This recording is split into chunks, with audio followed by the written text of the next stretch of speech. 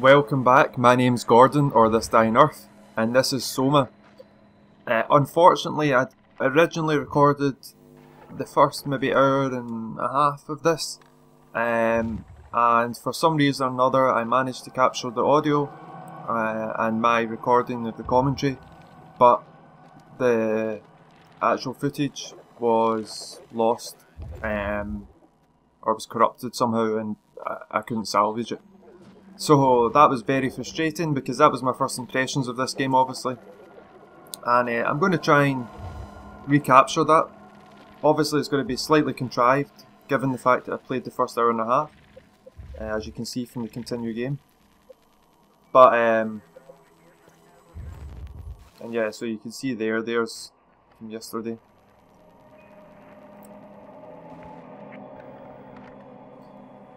So maybe not quite an hour. So you can see how far I got to. But I'll try anyway to keep it as naturalistic and spontaneous as I can. And maybe I'll repeat myself somewhat, you know, and go over some of the things that I'd mentioned, because some of the things I had mentioned I think were quite interesting. And anyway, moving on. This game, read a lot about it, speaking to other people. I heard a lot of positive things about the storytelling. Was told it would be right up my alley. Especially, I was a big fan of Amnesia, The Dark Descent. Have I got the title of that wrong? Doesn't matter, you know the game I'm referring to. Not A Machine for Pigs, which was created by the English studio who recently made Welcome to the Rapture, or Come Along to the Rapture, some title like that. And A Machine for Pigs wasn't quite as strong as Amnesia Dark Descent, or The Dark Descent, in terms of storytelling. But this, I've already watched, the other day I watched, it was from, well, one of the strongest reasons to buy it was after watching a review, a non-spoiler review on YouTube of the game, and you could see how enthusiastic the chat was for the game. And for the story, and for the, you know, he left, you know, he went away from the game, you know, with a lot of things to think about, and so it challenged him, you know, intellectually, stretched his mind and imagination. So that's the kind of experience I'm looking for with this, and I hope it. I mean, from the first hour and a half that I played of it, it certainly not raised a lot of questions, but I recognised a lot of things that are suggestive to me of where the story might be headed towards, and I'll talk about them as we get into it. So we'll start a new game.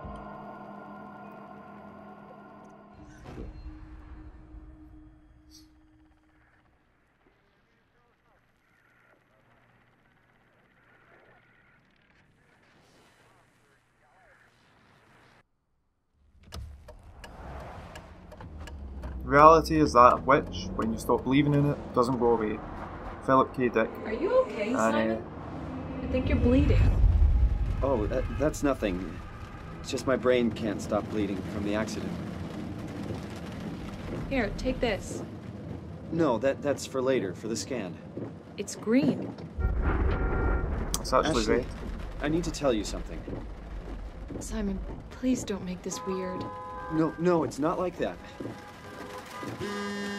Why now? Who's David Munchie? Why is there never enough time? For what?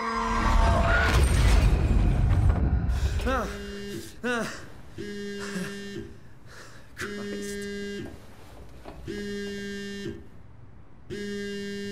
So we'll answer the phone and then I'll discuss the topics or things that we sequence raised in my mind. Yeah, I'm up. Hi, Simon Jarrett? Yeah, that's me. My name is David Munchie. We spoke earlier. The brain scan. I remember.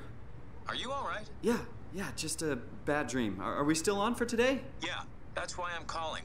I wanted to remind you to drink the tracer fluid I sent you.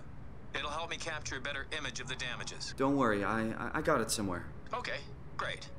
Well, I'll see you in a couple of hours then. Okay, see you soon. So we get our first objective. Munchie tells us that we have to drink a tracer fluid and we have to go along to his makeshift lab in order to undergo some kind of procedure. And okay, so going back to the opening Where did I put the sequence. tracer fluid? Yeah, unfortunately I know exactly where it is, given I've already played this part of the game. But anyway, so don't worry Simon, we'll get to it. Simon, is he impatient at the beginning? Maybe a wee bit. But anyway, so the opening sequence is a dream sequence, and initially that wasn't clear to me when I first played it. But radioactive tracer fluid, where are so you? we've got the dream sequence at the start, and she, you know, you get clues that it's a dream sequence. You know, when she hands him the bottle and she says it's, we see it's red, and she says it's green, and you don't initially realise that she's referring to the fact the overall context of the dream is that we're in a car, we're at some kind of intersection or traffic lights, and she's referring to the change in the signal from the traffic light. But dreams are like that, you know, they kind of things merge into other, you know, ideas, and you know, the realities in your dream merge into one another, and they can become bizarre and absurd.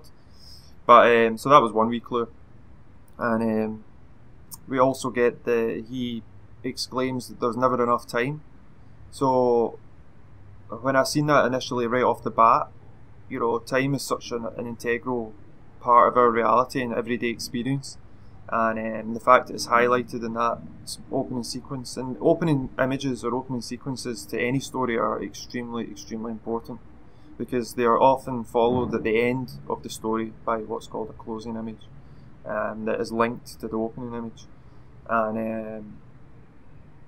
And you know, in conventional storytelling, you're not supposed to really develop characters outside of plot development.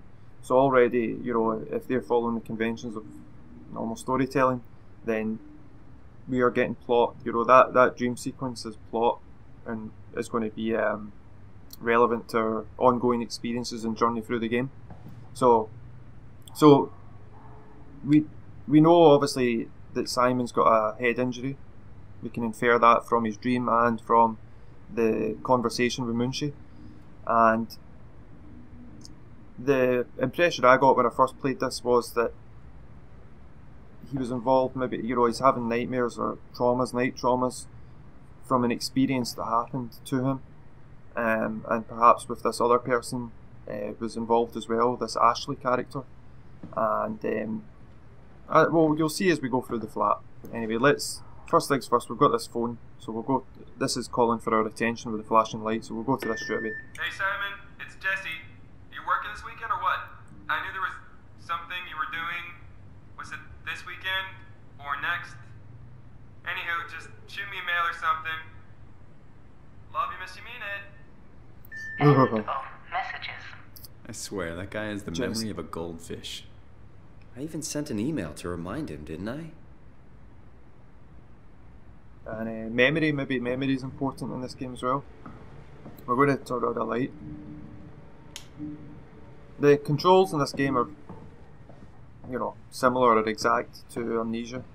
So if you've played any of these kind of games before, Summer's then you coming. know, Hope it's a good one.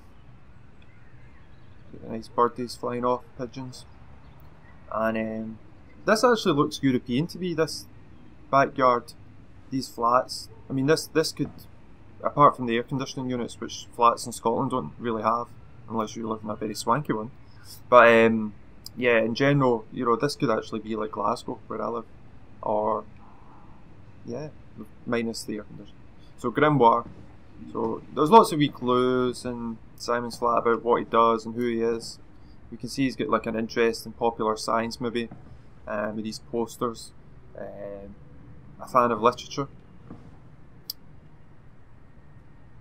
It's some kind of band to take interference, I guess that's supposed to be, maybe. And flower. I think this is a flower petal, and this is actually very important because in a moment I'll talk about probably the thing that jumped out most to me when I played this yesterday for the first time.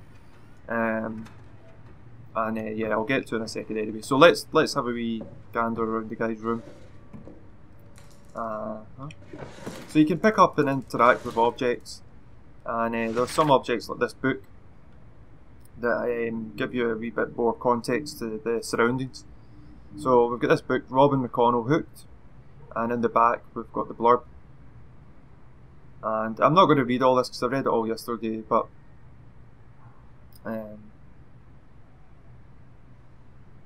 yeah, the ocean. We've got the idea of the ocean and something beneath the waves, that's malicious. And normally tendrils, like if you see at the bottom, they're desperate to get out of the harm's way. Their 7-year-old son Charlie's caught by the vicious tendrils. Normally tendrils are not vicious. They're just floating in the water, and they do whatever they do. They extend from the jellyfish or whatever. I've actually been stung by a jellyfish, and motherfucker, that was a serious pain in the ass, and it was sore. Actually paralysed. I was stung under the right armpit, and it actually was paralysed temporarily down my left hand side, and I couldn't swim. I was trying to swim from like a raft that was like maybe 50 or 100 metres away from shore, and I really struggled to get back because I could only use one side of my body. And the people I was with panicked and couldn't get out of the water quick enough, so the medical station was closed, so we had to use urine. So I got a golden shower that day, because they deactivate the stingers. The only golden shower I've ever had, and hopefully the only one I'll ever have.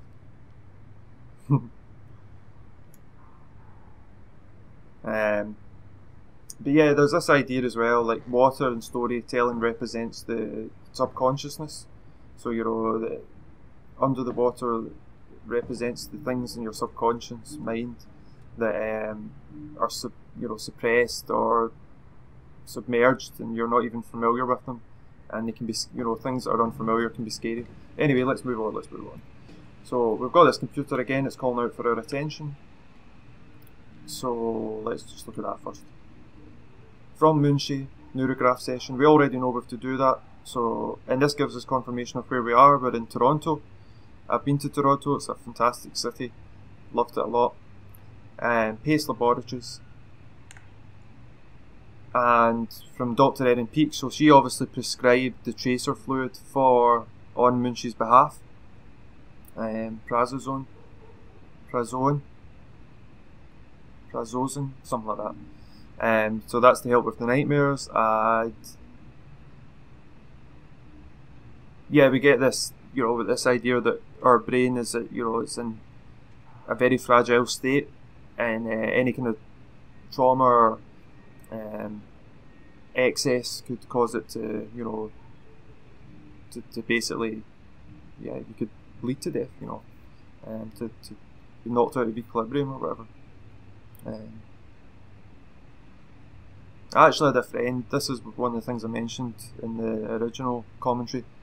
I actually had a friend that passed away from a subdural hematoma, a very tragic series of events.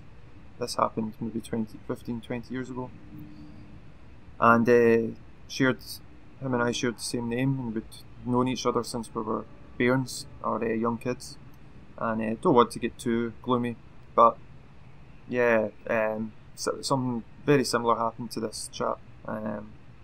He fell off his bike, hit his head, was taken to hospital. The nurses and doctors believed that he was drinking or on drugs, despite the fact he was a teenager, maybe 14 or 15, I think. Yeah, 14, 15, 16. 15. And they believed that he was on the substances I just mentioned. And one thing led to another, and he was eventually arrested by police officers. His mum was present with him at the time, and obviously put up a massive struggle, and was infuriated, and everything rolled into one, but couldn't dissuade the police officers from de-arresting him. He was taken to a local police station, Aikenhead Police Station in Glasgow, where his brain injury continued to develop, and the hematoma continued to bleed into the brain cavity. That put pressure on his spinal column and caused eventually respiratory failure. Because what happens eventually is that your spinal column contains the ancient part of the brain that's responsible for respiration and the electroconductivity of the heart and whatnot, like the medulla oblongata, which is a section of the brainstem.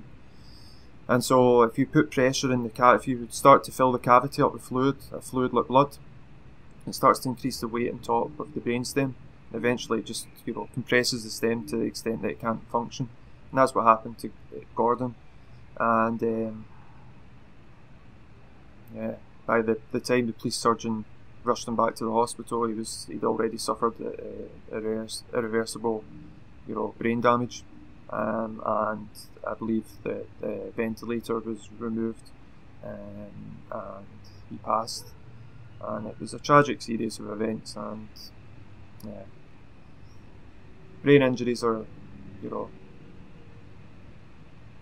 they can develop so quickly, you know, from innocuous to dangerous within a matter of moments. And sometimes the symptoms, you know, can be mistaken for things like drunkenness.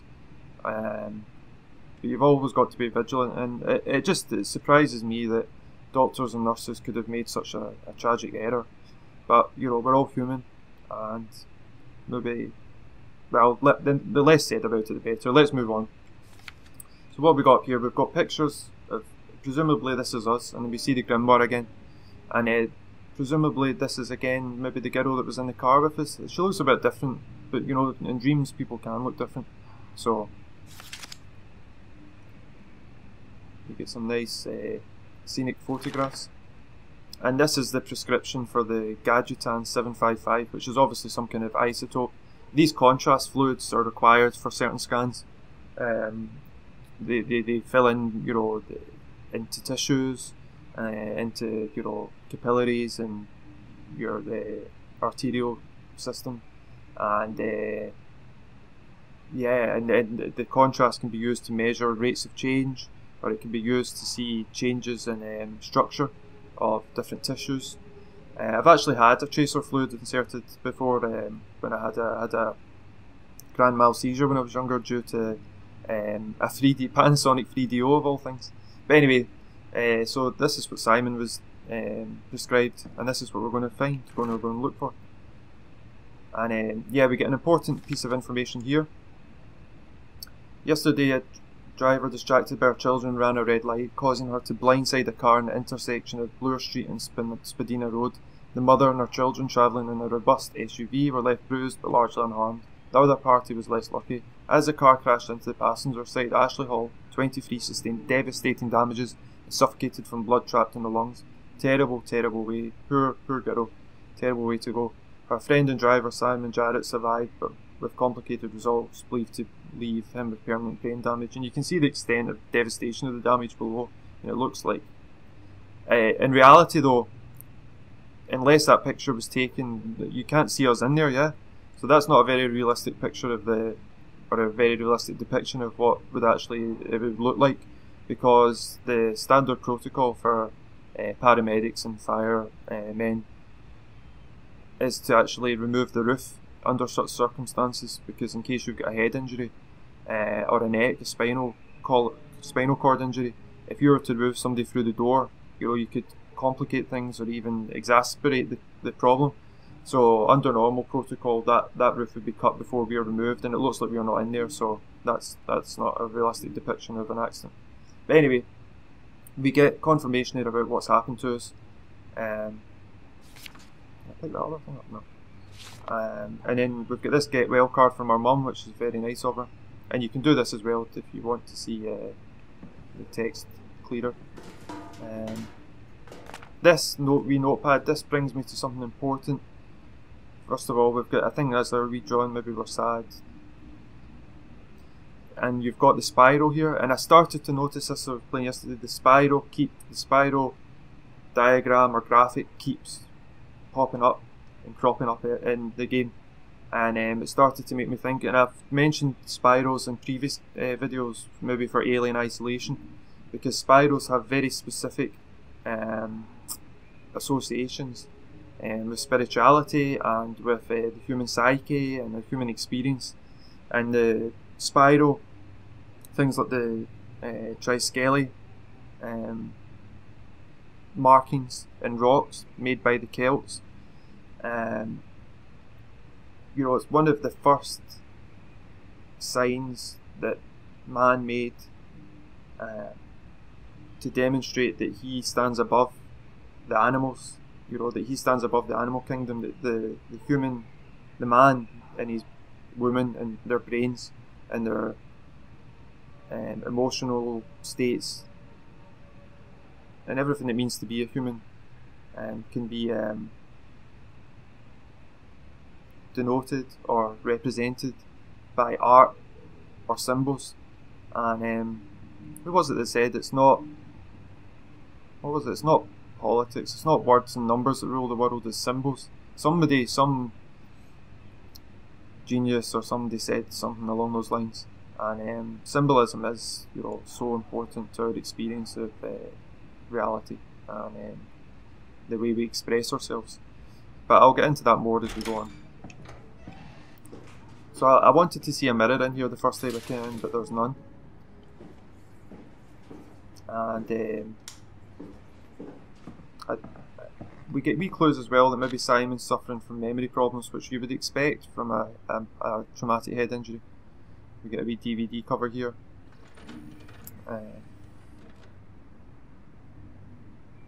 Not really sure what the significance of this is.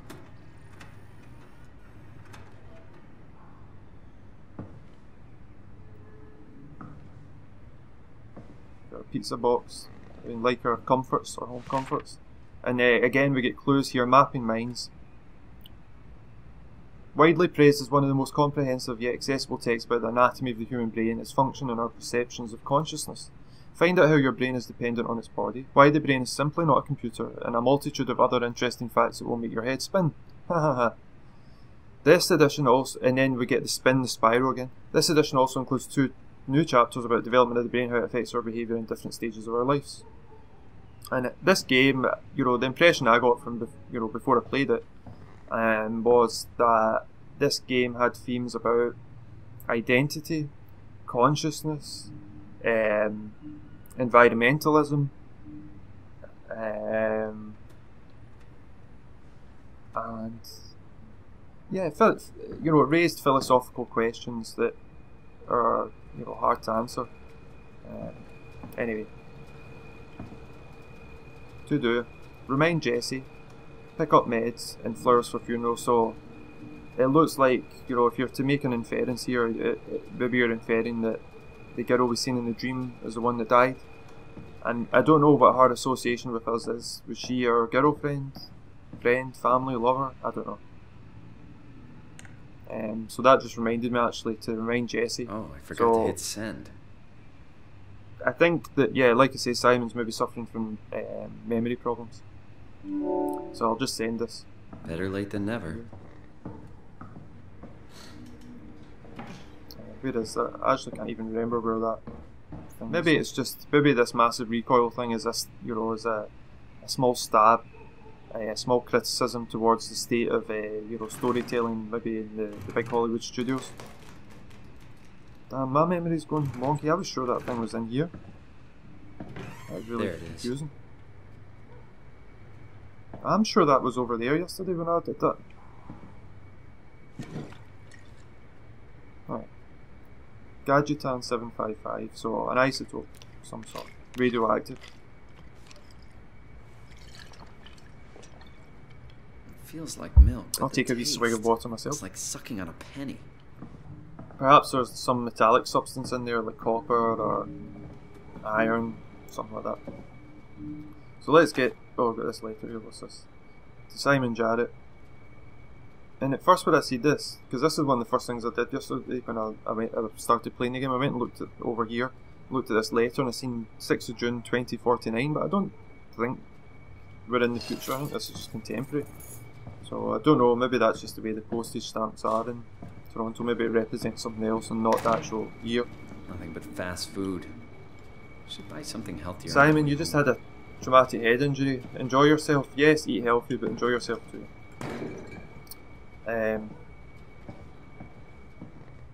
So yeah, I think we're finished here. Oh yeah, so the spirals. So just remember, we've got like this petal here, and I started to talk about Well, I'll talk about it in a moment. Yeah, yesterday I couldn't quite understand the purpose of this transition. So there must be something here that we're supposed to see or do or something. I can't move though. But I don't understand why they would include this. If it's just for the phone call, because presumably we could do this when we get to the laboratory. Jesse, Hey, Simon. I got your email. Just wanted to wish you good luck and let you know I got you covered. thanks. I should be able to come to the store after the scan. Don't sweat it. I got Matt and Chris help me out. Maddie from SNL? Guess you didn't hear? He's coming in full time. Working the comics section. That's Ashley's job. Yeah. Well, you know. Forget it. Maybe that's the Not reason. doing her any favors by leaving an empty spot. Not like she's coming back. Well, good luck. Hope they find a way to reverse the whole, you know, dying thing. Dying thing? You're the worst support ever. What should I say? I'll see you later, Jesse. Don't burn the place down while I'm gone. Over and out, buddy. So maybe that's the reason. Did he say something?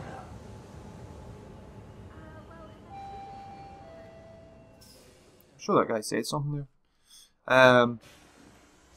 Yeah, maybe that's the reason. Maybe it was simply just to confirm that. But yeah, again, why could they not just do that at the laboratory? You know, as we're entering the laboratory. Maybe it's just they want to show you, you know, that it's Toronto. Hello? Dr. And it's Munchie? you know, we're in 2015 or something like that, and it's not, you know, 2049. Where And is again, everyone? wow, that's beautiful. Thought this place would be busy. Canadian flag. Yeah, so we get confirmation there that we've got a traumatic brain injury that's potentially fatal. Or maybe we are dying, like the guy Jesse said, but he said it in such an irreverent way, such a casual way, that suggests to me that maybe we're not actually dying, but we have, you know, got traumatic brain injury. Ashley, we get confirmation there that she's the one that passed away, and like he said, she won't be coming back, but I get the impression from the way he mentioned her that it wasn't a girlfriend, maybe just a colleague, the way Simon talked about her, because presumably if that was your girlfriend you'd sound a lot more cut up about that, but who knows.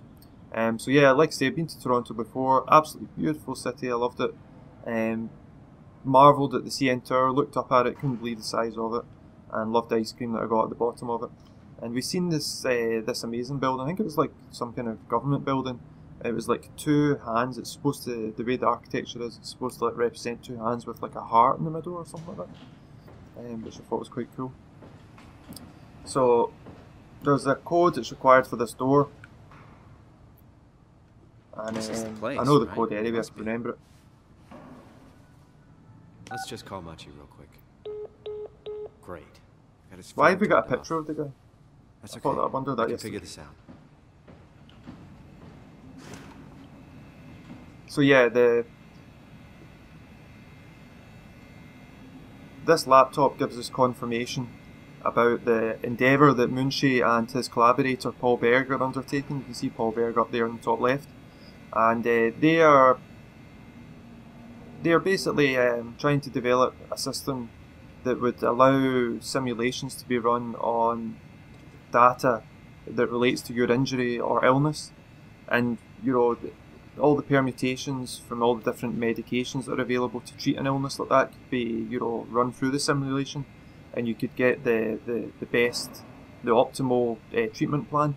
And in theory, I mean, if we were able to come up with that, you know, kind of system and work out the mathematics for it and computing problems associated with that kind of problem, because that's the kind of intractable computing problem that, in one hand, seems, you know, implausible to solve for. You know, to take all the different possibilities relating to the human body and all the interactions that are available through the cells and through the different organs and systems that are in place in the body, and to try to find, you know, the optimal treatment plan for a patient, it just seems like a problem that would be very difficult to solve for. And if we could do it, these guys, Munchie and Berg, would be Nobel Prize winners and be, you know, such a boon to human health and human development, because we'd be able to, you know, almost solve everything, or, you know, work out, not solve, but we could at least get to maybe the root cause of problems and whatnot with a lot more ease.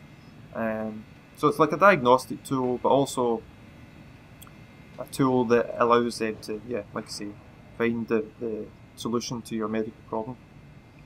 I just noticed there actually, again we've got the spirals, and this is like the triskele, or triskelion, I think that's how you pronounce all the way to pronounce it, symbology, which these Celts would carve it into rocks and into cave faces and whatnot, and the Christians assimilated the meaning, or basically altered the meaning of it from the Celtic paganism religions. The Christians claimed it represented the Holy Spirit, so the Father, the Son and the Holy Ghost. But yeah, see the spiral, I'm wondering if I should go into this now or should wait. I see there's the spiral again, you know, it keeps cropping up, and it's there for a reason. So I'm going to get into it just now. Right. When I seen it yesterday, maybe it was about this point that I started to tweak in my head. It's always, these kind of things are always in the back of our mind anyway. But you know, sometimes storytelling, the spiral is representative of our journey inwards towards, you know, away from materialism and egotism, and towards your soul, towards your connectedness with the universe and your your essence. And also from the alternative perspective, you could say it's actually the opposite journey. It's the journey from, you know, the single cell that you were in your mother's womb, all the way, you know, outwards to you being a fully realised human body, interacting in the world, you know, going about your daily business and your place and connection to the universe. And it's, you know, it's amazing because, you know, it's true, we all go from single cell organism or single cell thing inside the mother's womb to becoming, you know, a body made up of billions and trillions of cells that have all got their wee tasks and agendas and, you know, whatnot.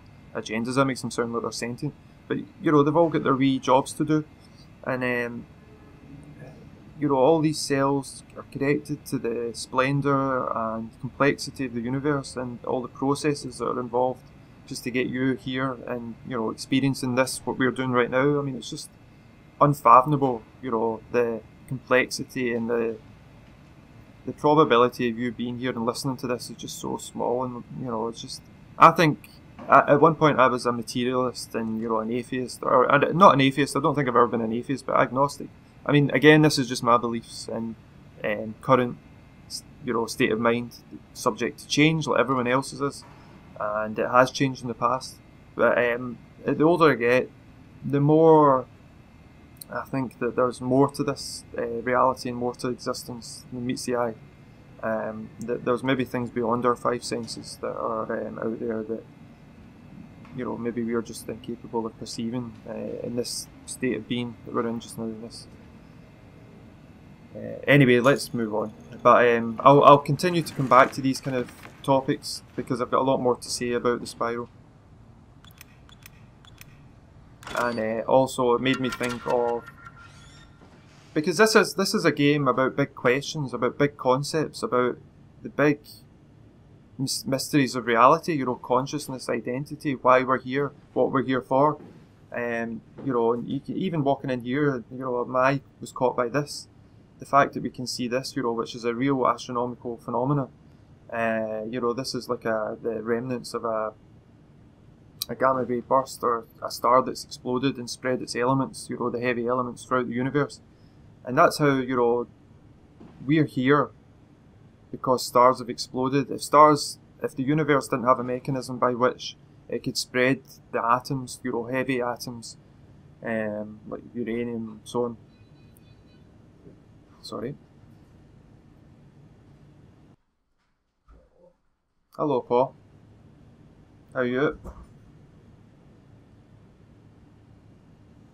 Okay, I'll have to leave it here because I've got something to do. Somebody's just come in the house and I have some wee important tasks to take care of. So I'll leave it here and we'll continue tomorrow. But yeah, there's a lot to think about in this game and I've not even scratched the surface. And like I say, even although I've only played maybe another 20 minutes ahead of here, the game is already fascinating me and tantalising me, and you know, piquing my curiosity, and I can't wait to see where it goes. So I hope you guys want to join me in this journey, and the more viewers the better. And MD, that, you know, thanks, the person that keeps upvoting the Dark Souls videos, thank you very much. I'm genuinely appreciative of you doing that. And more Dark Souls videos will come as time goes on.